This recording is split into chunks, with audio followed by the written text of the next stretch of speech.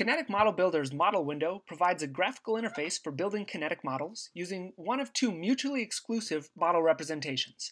The first is as a collection of states and allowed transitions between states, and the second is a collection of binary elements and interactions between elements. With the model window active, from the model menu, we have options for opening or saving the model to file, and an edit submenu for adding model objects or removing them. To start with, let's build a simple two-state model with transitions between the states. So we'll first add a state. We can put it anywhere we'd like in the 3D viewpoint. Left-clicking will place it and pop up a dialog with all of the state parameters. We can give it a name. Let's call it closed, as we'll build a simple model with a closed and open state and transitions between them.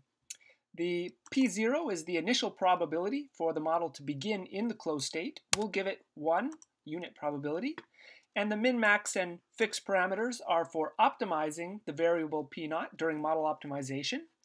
Conductance and user are for computing various model signals. For further details about these, please see the user's guide. Okay, so we have our closed state. Now let's add an open state. We can either go back through the edit submenu, or by pressing the space bar, it's a shortcut to popping up the edit menu. We'll add another state, and we'll call this open. And we'll start in the open state with 0 initial probability. Now we need some transitions between these states. Bring up our edit menu, we'll add a transition. Transition is from closed to open. The next 4 parameters define how the transition rate constant is computed. And the rate constant is computed according to Eyring's transition state theory, assuming a single transition state barrier. K0 is the stimulus-independent rate constant, and the enthalpic and charge components allow us to define transition rates which depend on either temperature or voltage, or both. For further details on these parameters, please see the user's guide. Okay, we have a rate to go from closed to open. Let's also add a rate to go back from open to closed. So we'll add another transition from open to closed. And there it is. We won't worry about defining any of the parameters. By clicking with the left mouse button anywhere in the background of the model window and dragging, we can rotate our 3D viewpoint. Similarly, with the right mouse button, we can translate the viewpoint. And the mouse wheel allows us to zoom in and out. Note that not all of this functionality is available for trackpad users, so you may want to use a 3-button mouse. Left-clicking on any of the model objects selects them, and double-clicking will pop up a dialog with the object parameters. Finally, left-clicking on an object and then dragging allows us to move it anywhere we'd like in the 3D viewpoint. We can reset our view back to the original view through the edit submenu. And the model info command, menu command, will bring up a series of tables with all of the model parameters we might wish to edit. In this case, we have our model name. We can just call it my model.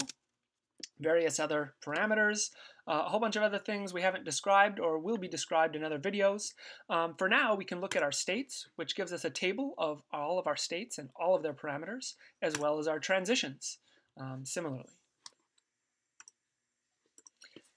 If we'd like to remove a model object, we can simply select it, bring up our edit menu, and ask to remove the selected object of whatever type it is. Or we can simply select it and press the delete key.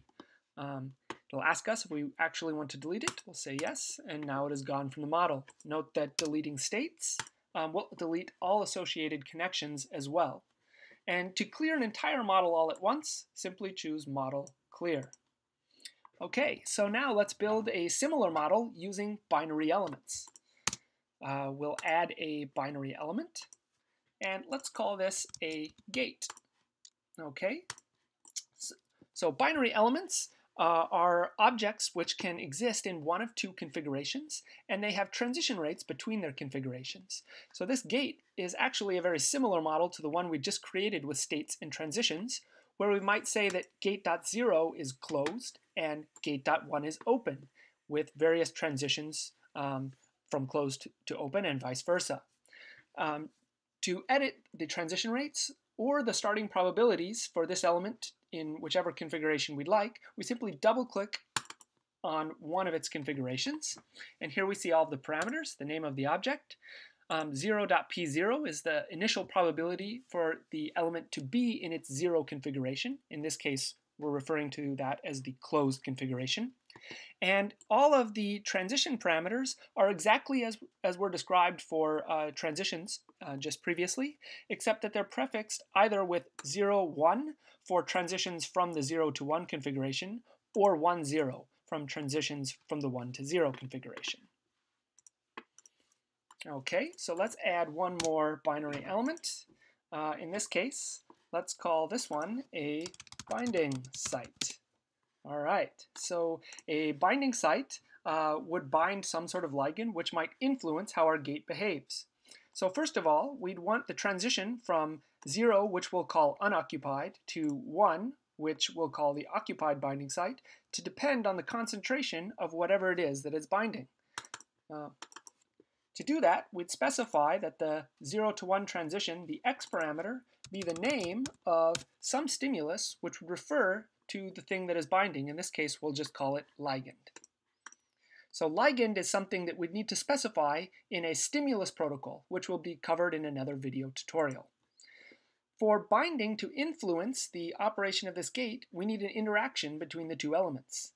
To make an interaction between them, we simply bring up our edit menu, add interaction, and then click on the two elements, which pops up a dialog for our new interaction with a bunch of parameters which are defined in detail in the user's guide. For now, we'll just give it a single enthalpic component, equilibrium component. Again, see the user's guide for a detailed definition of these parameters. And there we have it. Once more, by choosing model info, we can see all of the model parameters in tabular form. We can get the same dialog by simply clicking on the info button in the upper left-hand corner. So here we see our My Model with all of the possible parameters. We no longer see states and transitions because there are none in the model. Instead, we have elements. Here we have our gate and our binding site element, and interactions, our single interaction between the binding site and gate. Okay, that concludes building kinetic models using Kinetic Model Builder. For any details not covered in this simple tutorial, please see the user's guide.